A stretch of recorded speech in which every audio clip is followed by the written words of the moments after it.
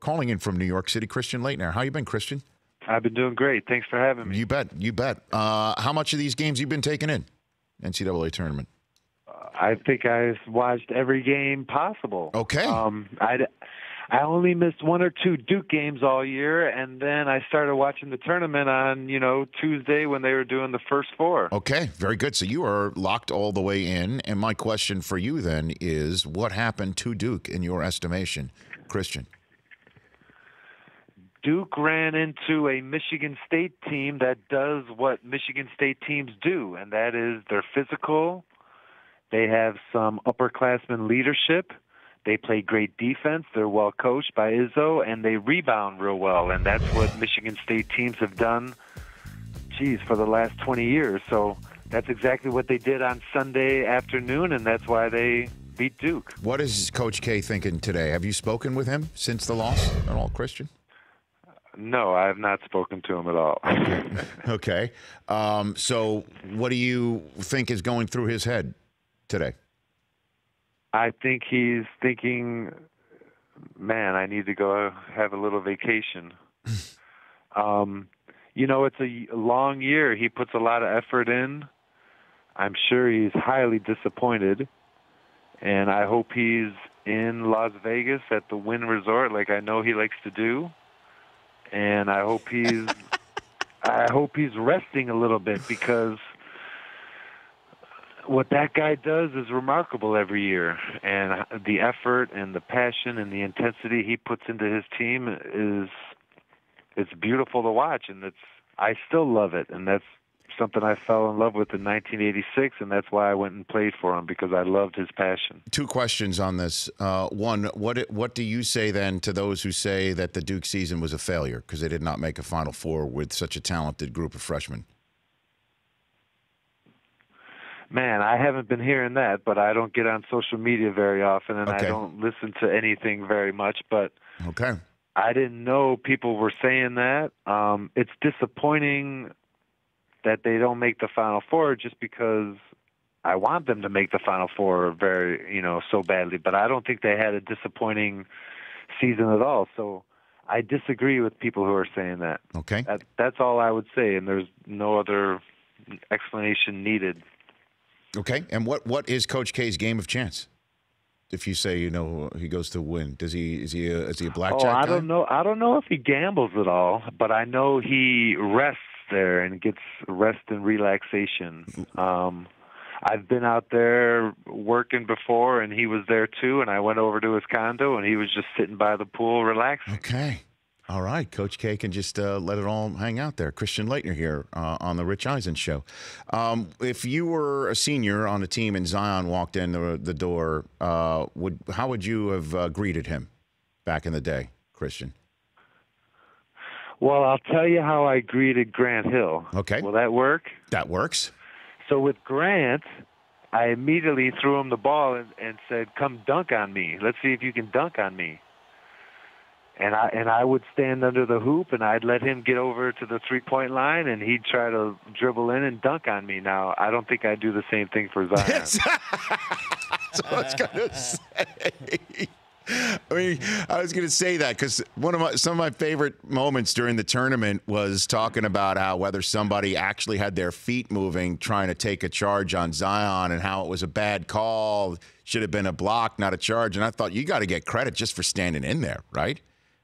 Oh, my God. You saw how he knocked over that skinny kid from Syracuse, a few months ago in Cameron? I mean, the kid almost broke his neck. I know. But he's just a physical specimen like no one has ever seen. So it's going to be fun watching him play at the next level. So did Grant Hill ever dunk on you? Was he ever successful? Yes. Once at the end of his sophomore year, which would be the end of my senior year, we stopped playing that little game. That's awesome. That sounds like you took a class in Darwinism as well at Duke. Yes, things evolve and things change and things get passed down and handed over. And, his first freshman year and half of his sophomore year, maybe he couldn't dunk on me, but by the end of his sophomore year, the reins and the controls started to be turned over for sure. Christian Laettner here on the Rich Eisen Show. I've never asked you this, but I will now.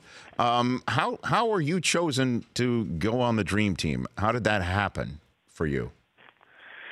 I think it happened because I was on a national team every year after my freshman year. So I think back then, the first year after the Olympics, it was the Goodwill Games, the Pan Am Games, and then the Goodwill Games, and then the World Games. Do you remember that, Rich? Sure, of course. And then the Olympics. So every year I was on the national team, and one year we went to Mexico. The next year we went to Puerto Rico, and then some other year that I can't remember. But I think it happened because I was the player of the year. Mm-hmm. We won 2 national championships, and the USOC saw my commitment to, their basketball program. So they rewarded me a little bit for my commitment to them. Now, obviously, you were known for your confidence, swagger as well. Did you have that walking into that locker room for the first time as well? Into the Dream Team? Yes, sir. No, not at all. I had the swagger of a rookie. Uh-huh. Which they loved. That's all. When you're a pro athlete, that's all you want to see. You want to see that the rookies behave the right way and act the right way.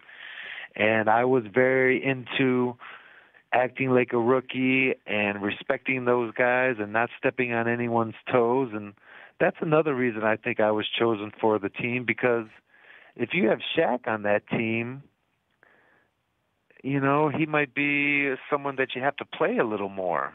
And they knew that I would sit quietly on the end of the bench and not complain too much. Huh. So you weren't requiring the minutes, is what you were saying. I was not requiring or demanding any minutes, and I was along for the ride, and I was enjoying it, and it was still so much fun. Where does that gold medal right now? It's in my safe at home. How often do you take it out? Never. Come on. Never. I don't even think I've showed my children it more than once, and it was, not even me who did it, someone else. Why? Why not? I don't know. I mean, because I'd rather go up to the court, up to the the park with the hoops at it, and play basketball with my son than show him old stuff. So okay. And then now, when you play hoops with your son, how old is your son now? My son is 13, okay. And he just did something on the court the other day that made me so happy because what's that? The game isn't all about dribbling and shooting and passing. Part of the game of basketball is reading the defense and knowing where to go in terms of spacing on the court. And finally, I saw my 13-year-old boy do something on the court the other day that showed me that he's learning the game and learning about spacing and learning about, where to go in relation of the defense. So that was a lot of fun for me to see. No kid, that's awesome. Did he slap the floor to play defense? Did he get stop that? He's not slapping the floor yet. You don't get to do that until you go to Duke. Is there any part of your game that he does have already? Yes, the one part of my game that he has already is something that I've been drilling into his head since he was 6 years old. Mm-hmm.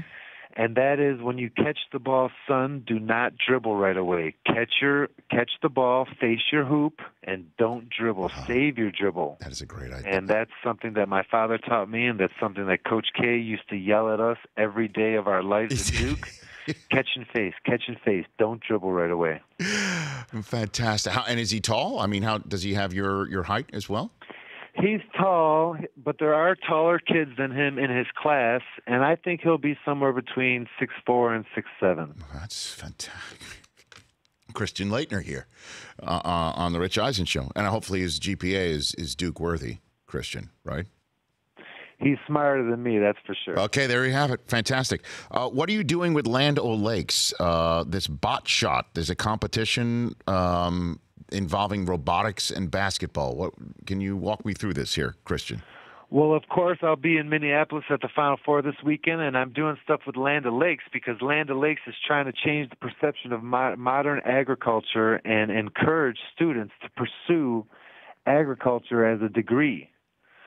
So we're doing this neat little idea where they sent a box of metal parts to 7 schools and said, build us a robot that can take shots. So on Sunday, we're going to have a horse competition. Fantastic. Where there's robots trying to beat each other in horse. And do you think you can beat the robot? I do not think I can beat the robot. I've already seen one of the robots, and it's just incredible. Yeah, but I mean, let's see the robot go 10 for 10 against Kentucky and hit the game-winning shot that lives for decades, Christian. Let's see that happen, right? Well, that would be neat, but we don't really want that to happen, Rich. Jeez. Well, I mean, that's a very dystopian view of the future. I agree with you, Christian. But I'm trying to back your play here. You know what I'm saying? Which is, I'll be honest, very troubling for me, and I'm honest with you here. You know I'm a Michigan man, and the Fab Five going down to you is something that still stings. It still stings to this day, to the point where my children watched me root for Michigan State this weekend and wondered what was going on, and I didn't have an answer for them, to be very honest with you. I know. Isn't it hard when you have to explain things like that to your kids? Yeah. They don't understand. They said to me, why do you hate Duke so much? And I couldn't say, well, it's the coach. Can't say it's the coach. Can't say it's the player because I love the play. Zion, the one on the court. You know, I tried to explain to them just the anger I still feel because of you, Christian. I think that's basically it. Well, that's why the computer is awesome. Sit them down at the computer and say, you see this kid from 30 years ago? Mm-hmm. He beat our team a few times, and that's why I don't like him. So just YouTube it is basically what you're saying. Yes. The YouTube therapy from Christian Laettner. I love it. Hey, Christian, I don't know if you're ever in Los Angeles, but I'd love to have you in studio one time as opposed to over the phone. Well, I'm not, and I never will be. What do you have against Los Angeles? I'm just teasing. Okay. I'm out there once a year. I was out there in San Francisco maybe 2 years ago doing a camp, and I got a buddy coach who's out in San Diego, and he wants to have me over. So if I'm ever out there doing a basketball camp, I'll stop by. I'd love that. I would greatly appreciate it. Last one for you here. What advice do you give Zion before he heads to the NBA? What advice would you give him?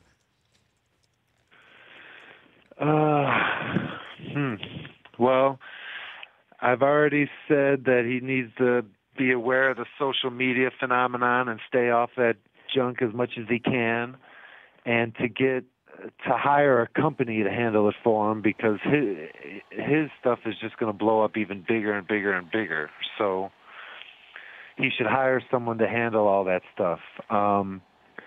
And then my other suggestion would be come back to Duke as much as you can, so we can keep developing your game, keep developing your jump shot. And then I think he's unstoppable. He is amazing. He does look amazing, and we'll see what happens at the next level. Christian, thanks for the call. Appreciate it. Thanks a lot, Rich. You got it. That's Christian Laettner, 2-time NCAA champion. The Rich Eisen Show, weekdays at noon Eastern on Audience.